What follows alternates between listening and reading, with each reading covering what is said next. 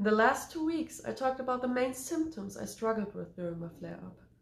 So I thought for today, we'll take a closer look at Nancy, who is the character I created, to visualize what this first flare-up felt like to me.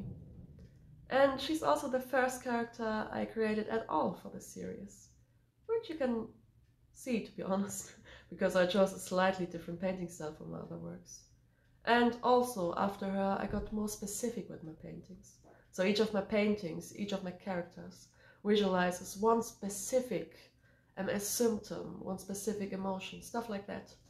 So Nancy is much more general in what she represents. As I said, it's the whole experience of a first flare-up.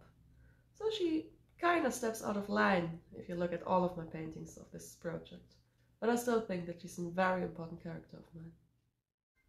Because even though the first flare-up is different for everyone, it is an important and memorable moment. It's the moment everything in your life changes, even if you don't get diagnosed right away. This first flare-up is so powerful, and it just makes you question a lot of things. So yes, even if you maybe don't truly relate to my representation of my first flare-up, I guess you can still relate to how life-changing this experience is. And besides of the fact that it was the literal start of this project, Nancy still is a very important part of the series. She's the reason for all of this, in both negative and good terms. Now, if you want to learn more about my art project 1000 Faces, go check out my other videos to this topic.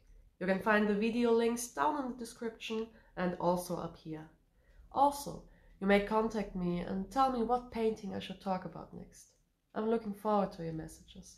But for now, I'll see you next week.